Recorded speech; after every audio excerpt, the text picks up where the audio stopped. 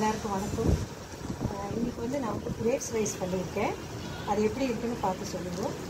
இது வந்து ரொம்ப புளிப்பாக இருந்தது கிரேப்ஸு, அதனால இதை வச்சு ஒரு லஞ்ச் பாக்ஸ் ரைஸ் பண்ணியிருக்கேன்.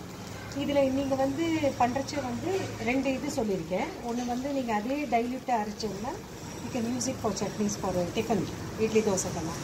அட் த சேம் டைம் நீங்கள் ரைஸ்க்கு பண்ணுறதாங்க ஜீரகம் தாளிச்சு போட்டுட்டு வெங்காயத்தை கூட வதக்கிட்டு கூட இந்த கிரேவியை போட்டு கூட நீங்கள் ரைஸ் மாதிரி மிக்ஸ் பண்ணிக்கலாம். ஓகே, இதை டேஸ்ட் பண்ணிவிட்டு எப்படி இருக்குன்னு சொல்லுங்கள். தேங்க்யூ. இன்றைக்கி நான் வந்து சர்ப்ரைஸாக எங்கள் தம்பி பொண்ணுக்கு கிரேப்ஸ் ரைஸ் பண்ணி கொடுத்துருக்கேன். எப்படின்னா, கிரேப்ஸ் வாங்கினோம், ரொம்ப புளிப்பாக இருந்தது. ஸோ புளிப்பாக இருந்த கிரேப்ஸ் எடுத்துட்டுருக்கேன்.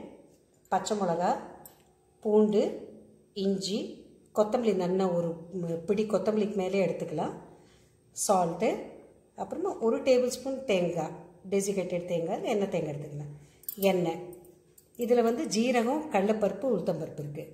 ஃபஸ்ட்டு என்ன பண்ணணுன்னா, நம்ம இது வந்து தனியாக வறுத்துக்கணும், எண்ணெயில் வறுத்துக்கணும். எண்ணெயில் வறுத்து எடுத்துட்டு இதெல்லாம் மிக்சியில் போட்டு அரைச்சிக்கணும். அதாவது கிரேப்ஸ், பச்சை மிளகா, பூண்டு, இஞ்சி, கொத்தமல்லி, உப்பு, தேங்காய் வறுத்து வச்சு இந்த பருப்பு ஜீரகம் போட்டு மிக்சியில் வழுமுனை தேவையானக்கு கொஞ்சம் தண்ணி ஊற்றின்னு வழுமுனை அரைக்கணும். அரைச்சக்கப்புறம் அப்புறம் பார்க்குறேன்.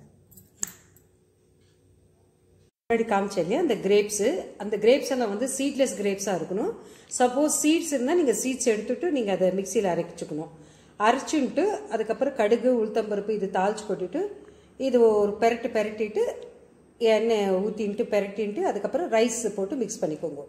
அதே கிரேப்ஸை வந்து இன்னும் கொஞ்சம் தண்ணி ஊற்றி டைல்யூட்டாக அரைச்சி இப்படி வச்சுட்டேன்னா நீங்கள் இது வந்து இட்லி தோசை சட்னிக்கு சூப்பராக இருக்கும். நீங்கள் இதை ட்ரை பண்ணி பாருங்க, உங்களுக்கு ரொம்ப பிடிக்கும். உங்களோட ஃபீட்பேக் எனக்கு சொல்லுங்கள். தேங்க்யூ.